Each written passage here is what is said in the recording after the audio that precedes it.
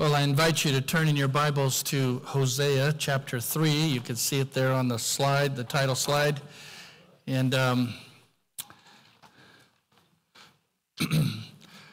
while the children are heading off to Children's Church, you should have a yellow outline in your bulletin. And on the back of that, there's a couple of news items, a Labor Day combined service and a building update. So when you get a chance, check that out.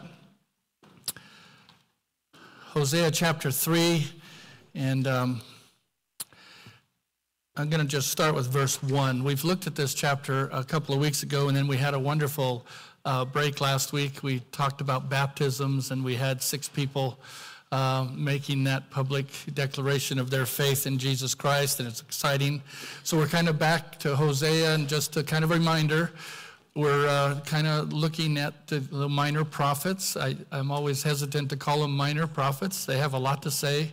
They're shorter than the big guys, but they're also part of a scroll, typically a single scroll in the Hebrew canon called the 12. And so Hosea is one of those. In fact, he's one of the earliest. He's a contemporary with Isaiah and Micah. Mary was talking about the kings in the north and the kings in the south. Hosea ministered primarily to the northern kingdom, but he was also, he connects himself with one of the kings in the south too, just to help us time his writings. And just going to read verse 1 to start with. Then the Lord said to me, "Go again, love a woman who is loved by her husband, yet an adulteress. Even as the Lord loves the sons of Israel, though they turn to other gods and they love raisin cakes." I have a confession. I love raisin cakes. So I wanted to check out what in the world is he talking about here. You'll remember if you've been tracking with us, Hosea has this incredible expectation from his Savior. He is called as a prophet, and he is told, go marry this woman who is going to be unfaithful. And we read about that in chapter 1 and chapter 2, some of the details. Chapter 3, he's told to go and fetch her back, buy her back, in fact. A Homer for Gomer, as a matter of fact. And so he buys her back, and this chapter 1 describes Hosea loves her, and she's been unfaithful, and even as the Lord loves the sons of Israel. So this is a picture of spiritual adultery, harlotry, if you will. This woman and this marriage to Hosea is a picture of God's broken heart. He married Israel and found her unfaithful. In fact, it's been a long battle against God, inspired by the enemy, Satan. He wants to destroy Israel. He wants to destroy the Jews. He wants to destroy families. One of the challenges of the legacy and passing on the baton is that we have an enemy who does not want marriages to flourish. He does not want families to hang together and to grow strong in the Lord and to know God's word. He doesn't want our generation to pass on the baton faithfully to the next generation. He wants to break all that, and he's doing quite a good job, by the way. In fact, I just received some information this very morning, as a matter of fact, from a friend here that sent me an article, USA Today, about how the Gen Z females are leaving the church in larger numbers than any other demographic. And we'll talk about that a little bit here, but the challenge to pass on our faith to the next generation is very real. And if we're not intentional, and if we're not sacrificially buying into this, it's not going to happen. And it won't be very long before the church folds up its doors and closes. So here we are. Go back and get this unfaithful wife, Hosea, and take her to be with yourself. Don't have relations with her. And that's a picture of right now what's going on between God and Israel. They're starting to come back into the country, and God is going to be faithful. He's going to keep his promises. But right now, there's a standoff. The Jews are in Israel, increasing numbers, but they are not there in faith. They're going to come to faith. They're going to call on him whom they pierced, but not yet. And so there's a standoff right now. There's no intimacy with God, and it breaks God's heart. It doesn't take him by surprise, but he is working behind the scenes, and he's going to bring them back together. But here he's talking about an unfaithful woman who typifies an unfaithful nation. And what do? They're going after other gods, and they love raisin cakes. And I'm just thinking, what's wrong with that? I get the going after false gods part, but actually raisin cakes, that's something that was used in worship, in pagan worship, unbiblical worship, false gods. They used raisin cakes. And I've titled my sermon, The Queen of Heaven. I just want to say, in case you have to leave before I'm done, there is no such thing as the Queen of Heaven, and yet that phrase appears twice in the book of Jeremiah. Jeremiah is just a little bit after Hosea chronologically, but he's still before the Babylonian captivity. He is going to watch it, and he is going to be called the weeping prophet because he sees what's happening to his nation too. And he talks about the Queen of Heaven in chapter 7 of Jeremiah, verse 16. As for you, do not pray for this people, and do not lift up and cry a prayer for them, and do not intercede with me. In other words, it is getting to the point, and judgment has been pronounced, that God is telling his own prophet, don't pray for these people, the Jews. I'm going to lower the boom. They are going to go off into captivity. It's a done deal. They're going to spend 70 years away from the land. Don't even pray for them. I'm not going to listen to you. And then he tells us why. Verse 17, do you not see what they are doing in the cities of Judah and in the streets of Jerusalem? This going after strange gods, this spiritual adultery was visible to citizens. Certainly visible to God. He knows all, sees all, but this is going on. There's no shame. They're not even trying to hide it. Verse 18, the children gather wood, and the fathers kindle the fire, and the women knead the dough to make cakes for the Queen of Heaven. And they pour out libations to other gods in order to spite me. God had redeemed them. God had brought them out of 400 years of slavery. God had brought them into the promised land. He had made all kinds of covenants and promises with. And how do they thank him? To spite him, they openly worship false gods. And there's a sexuality here too in this pagan rituals. It's not just they pray to the wrong guy. They are actually flaunting idolatry and immorality and breaking God's heart. And he says it's a family affair. We're talking here about passing on the baton to the next generation. They were doing that with false gods. The children gather the wood, the fathers kindle the fire, and the women knead the dough and make cakes for the Queen of Heaven, and they pour out libations to other gods in order to spite me. Verse 19, do they spite me, declares the Lord? Is it not they themselves they spite to their own shame? This is going to end up bad for them. Chapter 44. Jeremiah is the other mention of the Queen of Heaven. Verse 18, chapter 44. But since we stopped burning sacrifices to the Queen of Heaven and pouring out libations to her, we have lacked everything and have not met our end by the sword and by famine. And, said the women, when we were burning sacrifices to the Queen of Heaven and were pouring out libations to her, was it without our husbands that we made for her sacrificial cakes in her image and poured out libations to her? Verse 25, thus says the Lord of hosts, the God of Israel, as follows, as for you and your wives, you have spoken with your mouths and fulfilled it with your hands. We will certainly perform our vows that we have vowed to burn sacrifices to the Queen of Heaven and pour out libations to her. Go ahead and confirm your vows. So the only references to the Queen of Heaven are in chapter 7 and chapter 44 of Jeremiah, but they're all a very strong hint that's what's going on in Hosea chapter 3, verse 1. These raisin cakes are part of rituals of false worship. And notice how it's a family affair. Notice how the women are taking the leadership in this quite often. And it's out in the streets. It's throughout Judah. It's all over the place. They're worshiping false gods. And this has been going on since Genesis chapter 10. In fact, the enemy shows up in Genesis chapter 3 and the fall of Adam and Eve. He entices Eve. She usurps Adam's role, and she sins, and he falls for it too. Adam is not, he's not duped. He willingly sins. And so the sins of Adam come down to all of us, down through the generations. Romans chapter 5, verse 12.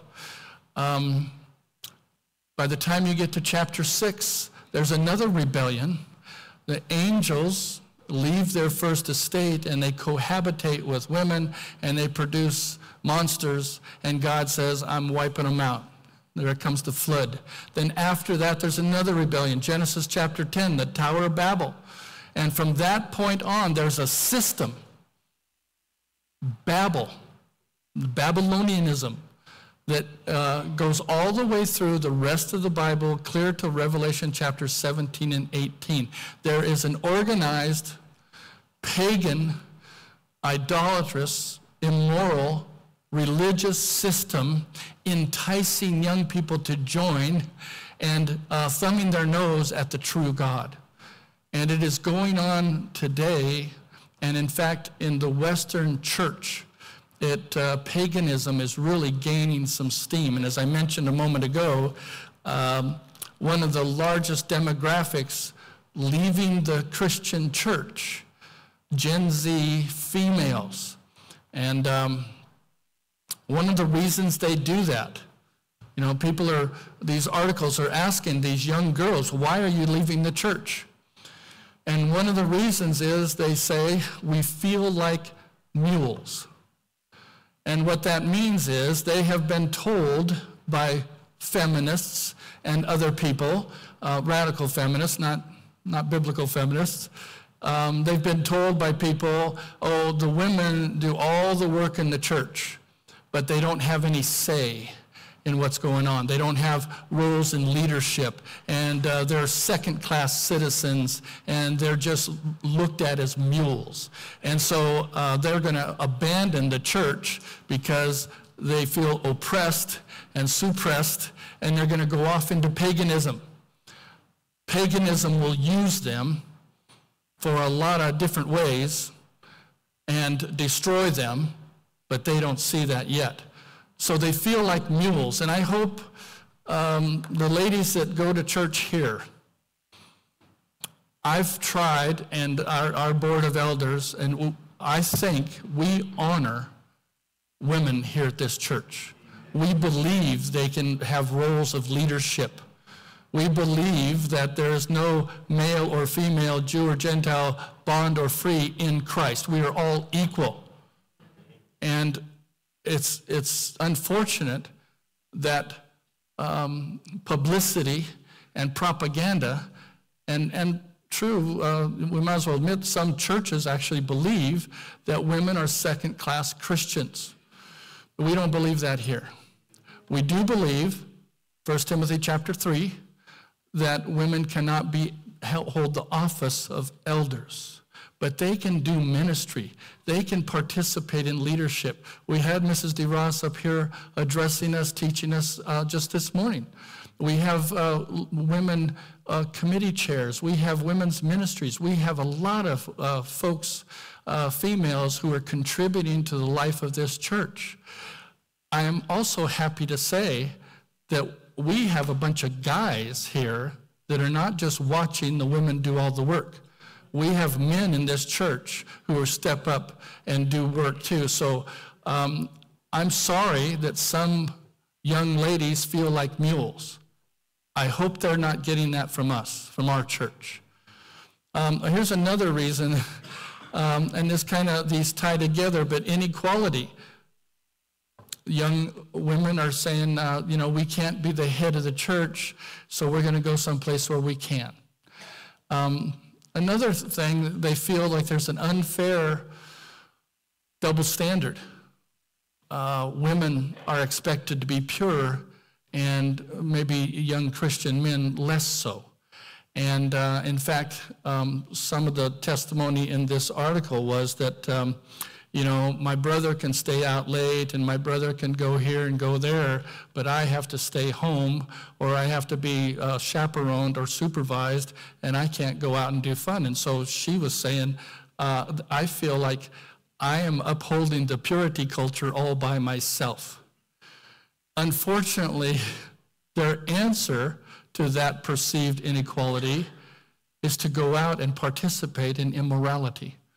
Instead of raising the level of young men to purity, a lot of these girls are saying, well, no, I'll just become impure like them. And they think that's going to fix the problem. It's not. And we need to redouble our efforts, reach out to the young people and encourage them to understand they are valued by Jesus Christ. Dan's class this morning, again, it seems like the Holy Spirit's in charge here, because a lot of times what he's covering in Sunday school, I'm going to address in the sermon. And he's worked us through Ruth this morning. God elevated, protected, provided for this woman. She was an outsider. She was a Moabite. She was outside the covenant. And yet God loved her. God cared for her. God provided for her. And she's in the genealogy, Matthew chapter 2 or Matthew chapter 1, of our Lord Jesus Christ. Valuable. Same thing with Tamar. She was immoral. Rahab was a Gentile prostitute. Bathsheba, she was an adulteress. And all those women are blessed by God and in the genealogy of Jesus Christ. And we honor them, and we need to honor women in our midst as well. So Hosea's message, your fill-in here. First of all, what is keeping Israel from enjoying the blessings of God is their idolatry, the fundamental sin that poisons the covenant relationship with God. I talked a couple weeks ago about how Israel is the wife of Jehovah. He betrothed her, he purchased her, he provided for her, he protected her, he made a covenant with her, a marriage vow. And then she was unfaithful and went after strange gods. And God even says, I divorced her. But just like Hosea chapter 3, verse 1, this woman that went off and was unfaithful, Hosea, go get her. Redeem her, bring her back. Don't have relations with her for a while, but eventually she's going to be fully restored to be your wife. Same thing with Israel. Right now, they are estranged from God. He hasn't forgotten them. He's going to save them. He's going to bless them. He's going to be their God again. Just not yet. That time is coming. So another part of Hosea's message is ignorance. Verse 2 of chapter 3. So I bought her for myself for 15 shekels of silver and a homer and a half. And then I said to her, you shall stay with me for many days. You shall not play the harlot, nor shall you have a man, so I will also be towards you. So in this period that Hosea is writing about to the nation Israel, primarily the 10 northern tribes, Israel, Assyria is rattling their sabers, and they're getting ready to come down, and they're going to cart the northern tribes off into captivity, and they are ignorant.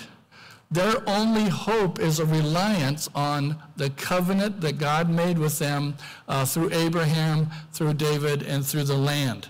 And once they turn their back on that and they go after false gods, they put up the Ashtoreth, they follow astrological stuff.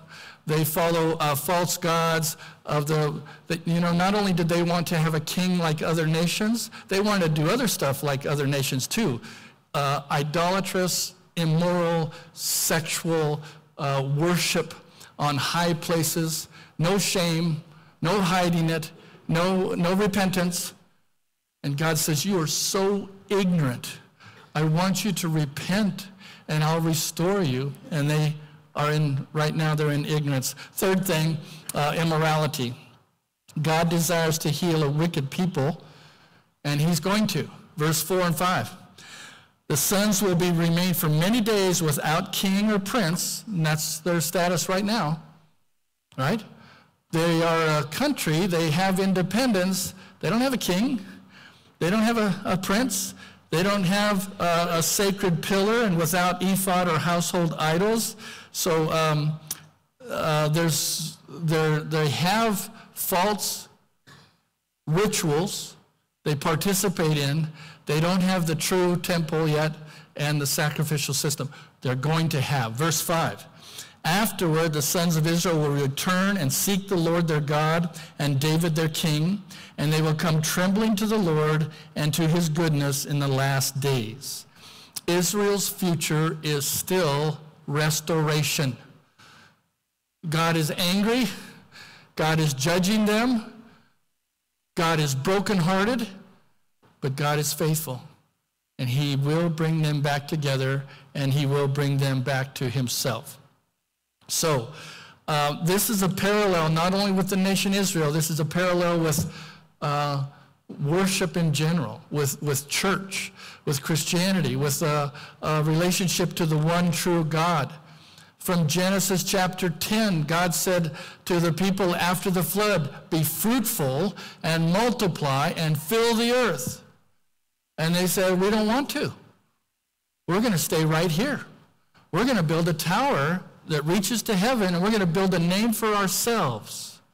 So another rebellion, and from that point on, it's sometimes visible, a lot of times kind of behind the scenes, like here in chapter 3 of Hosea. God can see it, but most of the population oblivious. So it's going on today. It's starting to gain steam. Paganism, what is it? Well, here's an example. Iceland has constructed its first temple in over 1,000 years. And who is it dedicated to? Not the true God, but to Thor and Odin. Paganism kind of fancies itself as inclusive. Thor and Odin are actually gods who are white.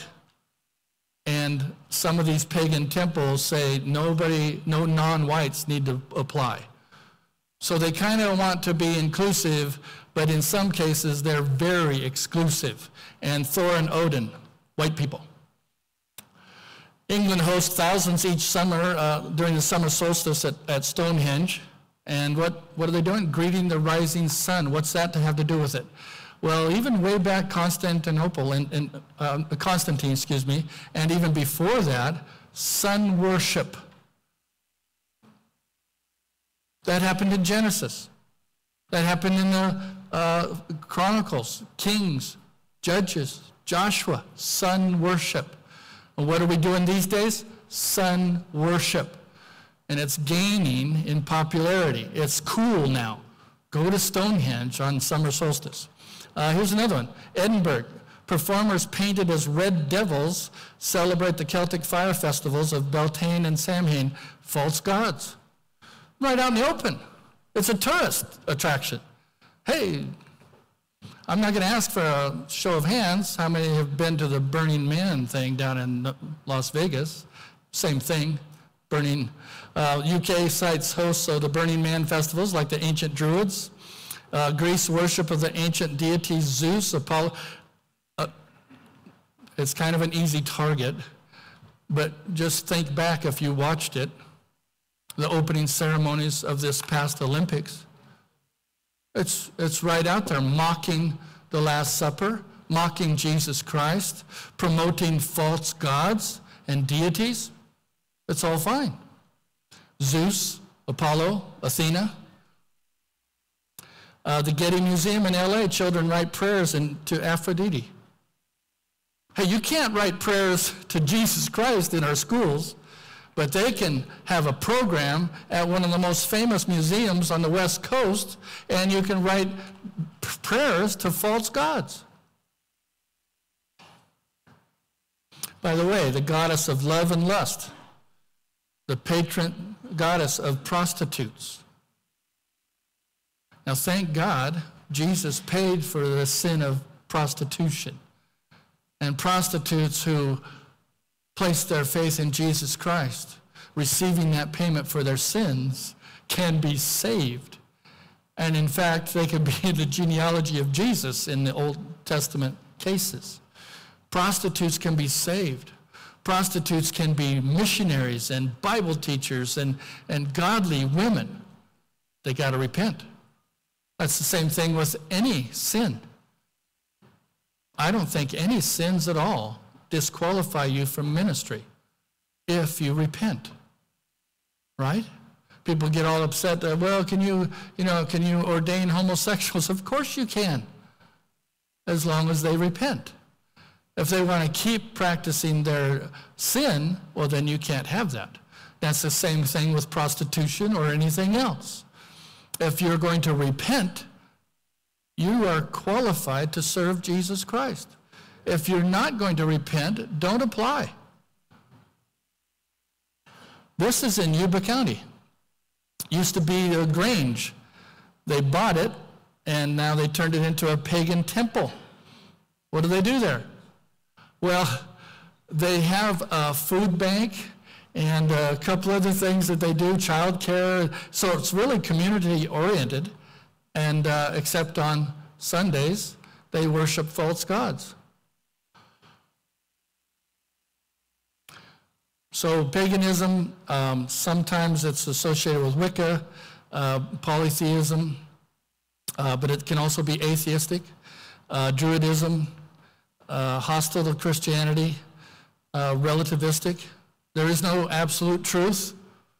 So as people embrace, they say, oh, the church isn't treating me nice, I'm going to embrace paganism. And what are you doing? You're adopting a system that has no truth. You don't even know what you're joining. Why? Because it's fluid. They don't have any creeds. In fact, they're anti-creed. But somehow it's attractive. Why? Because there's sexual stuff. There's enticements by our enemy, Satan. There are people who say, oh, join us. You know, we have power. We can do stuff. Inclusive, except sometimes when it's not. Exclusive. Anti-creedalism. So that's where Hosea finds himself. That's where we find ourselves today.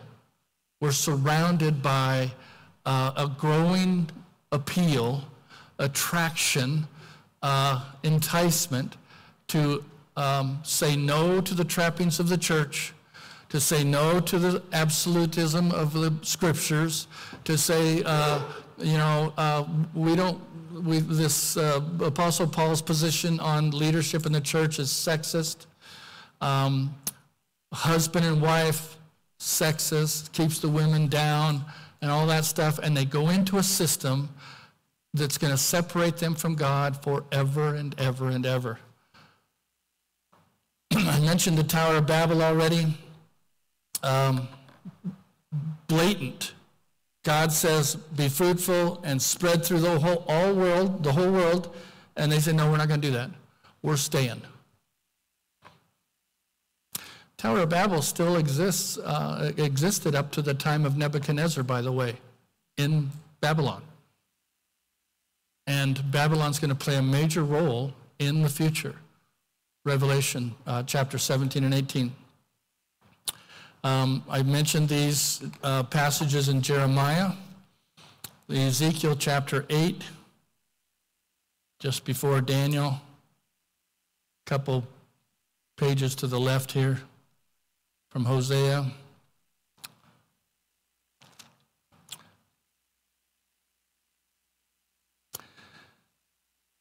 So here's God speaking to another prophet. Verse 12, he said to me, Son of man, do you see what the elders of the house of Israel are doing, committing in the dark, each man in the room of his carved images? For they say, the Lord does not see us. The Lord has forsaken the land. And he said to me, yet you will see still greater abominations which they are committing. Then he brought me to the entrance of the gate of the Lord's house, which was to the north. And behold, women were sitting there weeping for Tammuz. And he said to me, do you see this, son of man?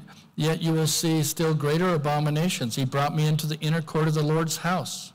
And behold, at the entrance to the temple of the Lord, between the porch and the altar, were about 25 men with their backs to the temple of the Lord and their faces toward the east, and they were prostrating themselves eastward toward the sun. Where's this taking place? In the temple. Who's doing this? The priests. Oh, God has forsaken us. He's not watching. He can't see us. And the Lord says, Ezekiel, come look at this. Do you see this, son of man? Is it too light a thing for the house of Judah to commit the abominations which they have committed here, that they have filled the land with violence and provoked me repeatedly? It's interesting to me that women trying to escape oppression go into these false religions where they are used.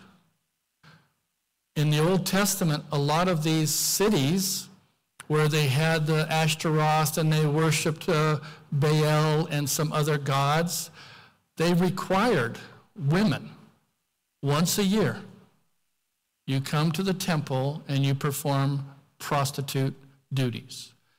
If you don't do that, you have to pay an exemption fee. And the women were flocking to this. They were participating. They were baking cakes. They were celebrating. Isn't this wonderful? Once a year, I go to the temple, and I'm a prostitute, and then I get to go home. And some of that right inside the temple of God. Oh, he can't see me. Have you ever thought about what you might be thinking or feeling inside this building at times like this? God knows. Is your heart really connected when you're doing communion and when you're singing these songs and you're listening to his word and you're serving in some capacity here? Is your heart engaged with the true God? Because if it's not, he knows. And it's not that he's going to hammer you. It's that it breaks his heart. He died for you. He died for me. He rose for me. He's living inside me. He wants my heart, my mind, focused on him during these times.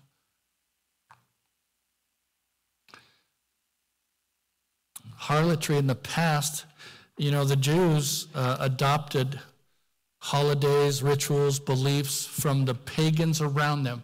Moses said, God's going to take you into the promised land. Don't you follow those false gods. And then later in Deuteronomy, he said, you're going to do it. You're going to go in there and you're going to follow these false gods, and God is going to have to remove you from the land. That's exactly what happened.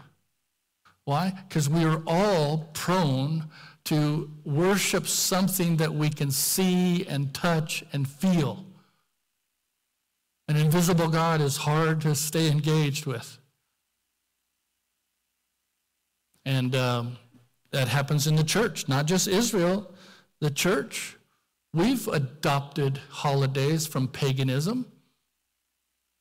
One of the false gods, Ishtar. Oh, we sanitized it. It's called Easter now. But we have little bunnies and eggs. That's paganism. Christmas. A lot of people will say Christmas is pagan. It's a pagan holiday. But, I like celebrating the Lord's birthdays. You might as well do it December 25th. But be careful you don't get wrapped up in the trappings of the evergreen, right? A symbol of fruitfulness, reproduction. Bunnies having eggs, reproduction. Comes right out of paganism. We even, I know we can justify it theologically, but we changed our day of worship from Saturday to Sunday, consistent with the pagans' worship of the sun. Now we celebrate the resurrection happened on the first day, so that's cool. But be careful, because we are so prone to syncretism. A lot of the churches, non-evangelical churches, they've, wherever they go through the world, they kind of modify their practices to adopt to local expectations, syncretism, and they absorb stuff. And I'm thinking, just like here in Ezekiel, God is looking and watching, and our duplicity breaks his heart. Will Durant, a historian, says Christianity did not destroy paganism, it just adopted it. People have asked, why don't we have a steeple on this building? Well, where does it say in the Bible we have to have one of those? Because a lot of pagan temples have steeples. So be careful. Galatians 6:7, do not be deceived, God is not mocked, for, I put an E on there, thinking of golf. You talk about duplicity. I'm sorry. I need to stay focused. Let's end with this. The Babylonian worldview, paganism, is not dead. It's kind of, there's some times where it was very, invisible for a while. It's starting to rear its ugly head again. And check out Revelation chapter 17. We just finished studying this summer. But this is Babylon, first 7 verses. One of the 7 angels had the 7 bowls, came and spoke with me, saying, come, I shall show you the judgment of the great harlot. So this spiritual harlotry is still a thing. And in verse 2, with whom the kings of the earth committed acts of immorality. Again, false religion and sex and money always go together. Verse 3, he carried me away in the spirit into a wilderness, and I saw a woman sitting on a scarlet beast. Again, I'm not going to put too fine a point on this, but frequently false religion is tied or pictured as a woman. And Zechariah chapter 5, it talks about the woman being carried away in a basket with a lead lid on it. This is the harlot. And now that's not to minimize what I said earlier. We believe women are equal to men in the body of Christ. But here we have, the woman was clothed in purple and scarlet and adorned with gold and precious stones and pearls, having in her hand a gold cup full of abominations and of the unclean things of her immorality. Not only does she participate in a religion of perversion, but she also participates in a religion of blood. Not blood sacrifice, murdering the saints. Verse 5, upon her head a name was written, a mystery, Babylon the Great, the mother of harlots and of the abominations of the earth. And I saw the woman drunk with the blood of the saints and with the blood of the witnesses of Jesus. And when I saw her, I wondered greatly. And the angel said to me, why do you wonder? I shall tell you the mystery of the woman and the beast that carries her, which has the 7 heads and the 10 horns. That is still future. This abomination, this paganism, these false gods, still going on today. Be on guard. And then the last one, chapter 18. After these things, I saw another angel coming down from heaven, having great authority, and the earth was illumined with his glory. And he cried out with a mighty voice, saying, fallen, fallen is Babylon the Great, and she has become a dwelling place of demons and a prison of every unclean spirit and a prison of every unclean and hateful bird. For all the nations have drunk of the wine of the passion of her immorality.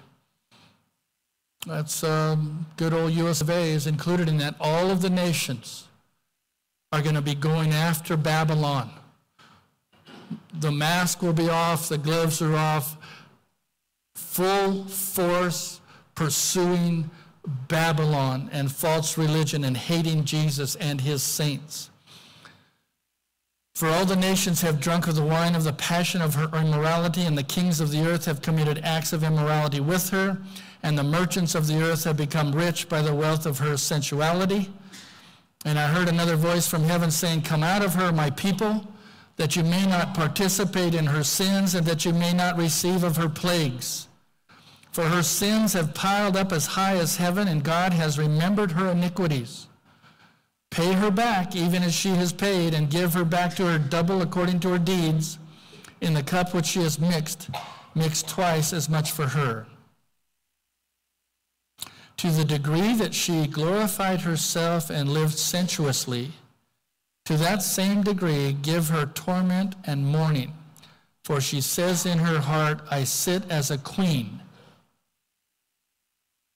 and I'm not a widow, and will never see mourning. For this reason, in one day her plagues will come, pestilence and mourning and famine, and she will be burned up with fire, for the Lord God who judges her is strong." It's heartbreaking to see young people rejecting the grace of God in the church of Jesus Christ and trading it for paganism, which will oppress and suppress and destroy and put them on the enemies list from God Almighty. Instead of being called a child of God, they're going to be part of Babylon and her sensual immorality, false religion, and in 1 hour, Babylon will be destroyed. That's what Hosea is trying to warn the northern tribes. Hey, you better turn to the true God, or you will go up in smoke. And the 10 tribes did. They went up in smoke. You don't have to do that. I encourage you, stay focused on Jesus Christ. Understand the truth that women are equal and highly valued by God and by us. And we need you. Don't bail out. Don't give up. And the rest of us, the guys, we need to encourage them and to value them and to place them in places where they can minister and we can minister to them.